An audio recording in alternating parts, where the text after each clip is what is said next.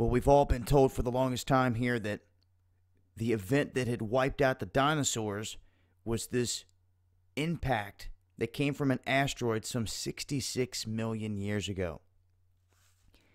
Now, for quite some time, I've thought to myself, if this was definitely the event that wiped out the dinosaurs, why hasn't there been some kind of expedition, some kind of scientific backing? Hasn't anyone gone down here and looked at the heart of the spot, in depth?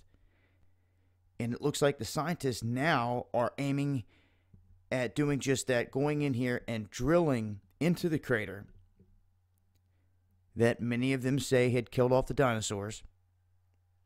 And they look to find some answers in doing so. Now, this sits off the Yucatán Peninsula, this crater site. Now, a lot of it is underwater, but there are parts on the Yucatán Peninsula where they can research this. Now, the area itself is over 100 miles wide and over 12 miles deep. So, what they're going to find, yet to be seen. How deep they're going to drill, yet to be seen.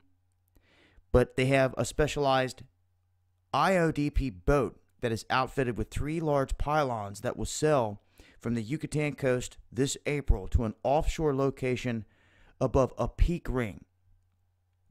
Now, they're going to mark that spot, then they're going to come back, and then that's when they're going to try to do more investigating at that location.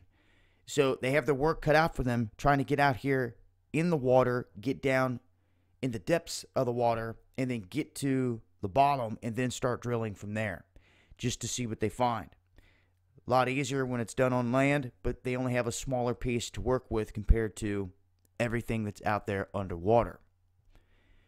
Nonetheless, they're carrying out this expedition to try to find some answers to exactly what may be in this crater, and they may reveal more clues along the way.